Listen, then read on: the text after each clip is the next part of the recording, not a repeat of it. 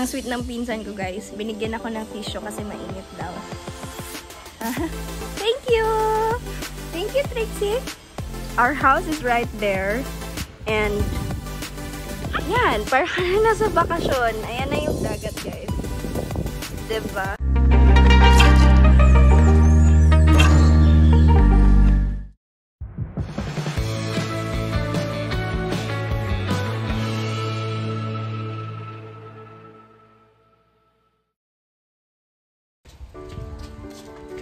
Hi loves! Hello beautiful people of God. Regine here, your inspiring Cebuana vlogger, and welcome back to my channel. So, nagnap ako guys, so kakagising ko lang. So for today's video, na-miss ko kayong lahat, and it's all gonna be the simple life after the typhoon. So doon sa Cebu City guys, diba sabi ko sa inyo na we are renting a place there, kami ng mga kapatid ko. So, meron na kaming electricity doon, meron na ding sufficient water supply with God's grace. And dito naman sa province, wala pa talagang stable na signal until now, and wala pa ding electricity. So, some parts of Argao, meron na, pero sa amin, dito sa amin guys, wala pa talaga.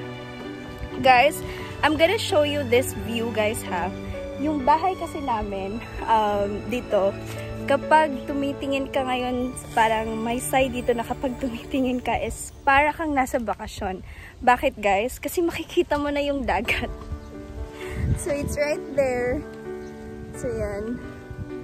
Kasi nga, dahil sa typhoon, natumba yung mga, halos lahat ng mga punong kahoy. So, yeah, para mas closer, parang papakita ko sa inyo. So, yan guys. Ito na yung front view ng bahay namin. So, our house is right there. And, yan. Parang nasa bakasyon. Ayan na yung dagat guys. Diba? Ganda. So, guys, this is the rooftop view of our humble home here in the province. As what you can see, there were a lot of trees na natumba talaga nung panahon ng bagyo.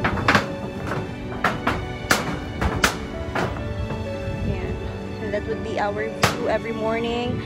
Sobrang ganda ng sunset dito guys, at saka sunrise. Hopefully in one of my vlogs soon mapakita ko yun sa inyo. Naku. Yes po. Hi! I'm home. Come on si Trixie. Hello. I'm home! I'm home, Trixie. Namin Jollibee. Oh, what? Namin Jollibee. Oh, what? Ate, I'm home, Trixie. Jollibee. Trixie. Namin I'm home. Jollibee. Be, how got it? Oh, you miss me? Oh, you miss me. Ano ito ba yung Jollibee? Nato mo, Jollibee? Nakabay ka? Nakabay ka? Nakabay ka? Nakabay mo, Trixie? Nakabay? Ne. Ikaw. Oh, share mo ni ate. Ikaw. Nakatulog ko ginuwat niyo. What will you say? Say mo sa bata, basta hatagan. Thank you. You're welcome. Si Trixie, wala ko kadungog. Oh, you're welcome, Pangga. Cute. Wala ka ni Blaze na ko trick. Dere be. Ano naman mo? Ay dere be. Nagto. Ay dere trick. Tago ka ni Ken sa farm mo. Regalo. Tago ka ni Ken sa regalo. Oh, ate, ay, sexy ate. Ayan. Tagsa mo. Kalo? Wala. Tagsa mo ni ate Yanel. Gift na ni ate. Ano yung mga tali sa buhok? You're welcome. Trix, mo balik ko, Trix. Balik ko, Derry. Mo balik lang ko? Mo balik ko? Paano kung hindi na ako bumalik? Iiyak ka? Nagtatago. Mais. Maglulu... Daddy, kami ka-feeding. Ha? Pila ka buka, Quatrix? Pila ka mo kaya, ate? Pila? Dula. Ito ba? Ano nangyari? So, nandito yung mga pinsan ko sa bahay. So, yan. Natutuwa ako, guys. Kasi alam niyo naman yun, diba? Na love ko yung mga kids. Ano nangyari? So, yung mama nila is Ilongga din. So, nagtatagalog din sila minsan. So, yan, guys. Pero marunong silang magbisaya. Diba, ate? Ay, nahihiya ka. So, right now, guys, nandito ako sa bahay namin. So, si mama naman, nandun siya sa pwesto namin sa isda. Hinihintay niya si papa na dumating. So, sinasamahan siya ng kapatid ko, yung bunso kong kapatid, si Jonard. So, si Ramir, guys, hindi siya umuwi kasi marami siyang tinatapos muna sa city. So, it's my rest day. So, kahit napagod na ako, I always make sure na nag-spend talaga ako ng time sa family ko. Hi! Hello! Naara sila dirite! So, yun guys. Right now, ay si Papa pala guys, nasa dagat pa siya. So, di ba si Papa mangingisda siya? So, ayun, nihintay pa siya ni Mama and we're praying na sana madami siyang huli ngayon. So, right now guys, nagre-reformat ako ng phone. So, this was my phone for 4 years. So, simula nung nag-start ako mag-work, nag-ipon ako, and nabili ko tong first na iPhone ko. And last November 2021, nag-upgrade ako ng phone. So, gift ko din yun sa sarili ko. My biggest flex would be... Kakain na tayo? Cute na mga cousins ko. So, yun guys, my biggest flex would be is that cute nila. I always work hard for the things that I want in life. Ala! Ang sweet nila. Dinalan ako ng mais, guys. Hey. Let's eat. Let's eat. Mainit ha. Be careful. Thank you. So yun guys, I always work hard for... Mainit? Mamaya mo na, kainin. Wata sa bubugnaw ha. So, yun guys, I always work hard for the things that I want in life, and I always work hard as well para matulungan ko yung family ko. And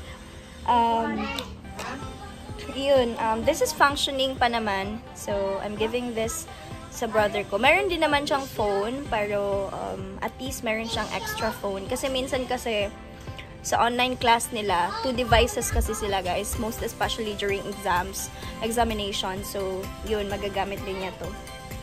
So, yeah. I'm happy kasi kahit paunti-unti, natutupad namin yung mga pangarap namin sa buhay. Ay, cute. Thank you, langga. Nahihiya yung pinsan ko. Ang sweet ng pinsan ko, guys. Binigyan ako ng tissue kasi mainit daw. Thank you! Thank you, Trixie. Ba't nahihiya ka sa vlog ni Ate Nidin? Mainit pa ba? Mga unta guys, buhay probinsya. So, yung mga simple things dito sa province, para sa ping-pong ni Ate Regine, mag-play may table tennis soon. So, yun yung nagpapasaya sa akin guys. Yung mga simple things na ginagawa namin dito sa province.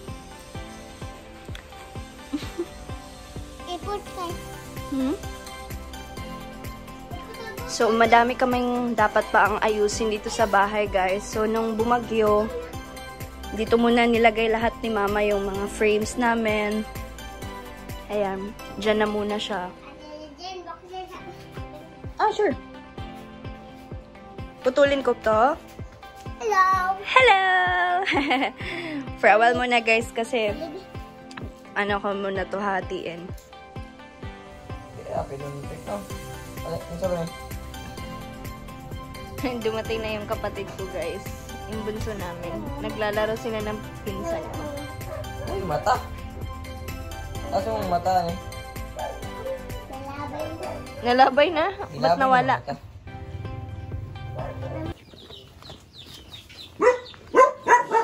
Lola! I bought you pansit. Pansit. So, hello guys, this is my sister. And that is my brother behind the camera. And we are here at our Lola's place. Sure. Joke lang.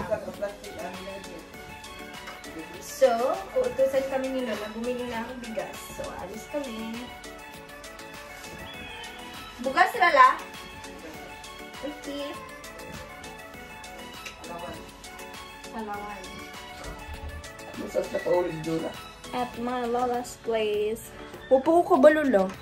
Di ba mo magkita? Gipadara niya. Gipa fund transfer.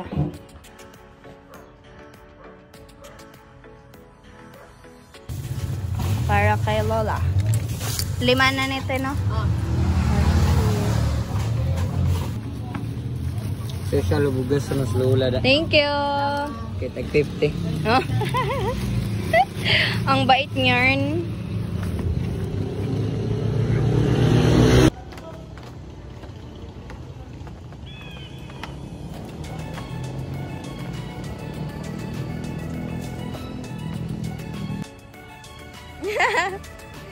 Nandito na si Papa, guys.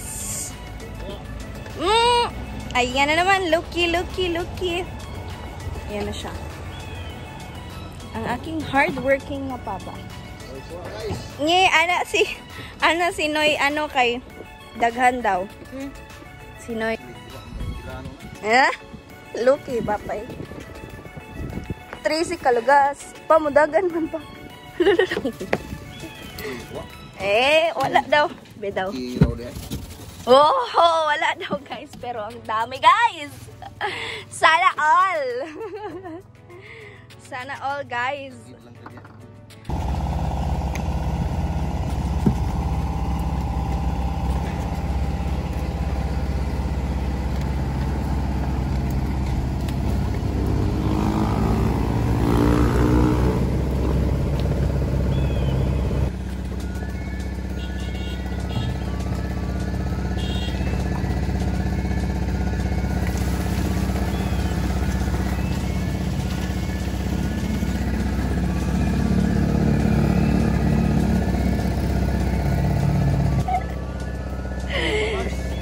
Oh, buyag. Yay, thank you, Lord. Ako Anong gamay, Papa? Ako dala. Yay! Yay! And ititinda na to ni Mama, guys.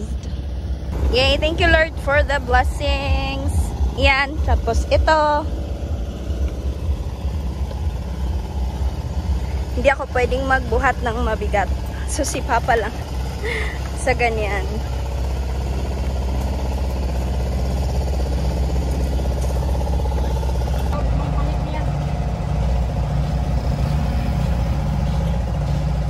Wow, ang dami pa! Sulat na rin yung pagpahan ni Papa niya. Sana magbabalarian, ha? 5. Gatasin mo, Milo.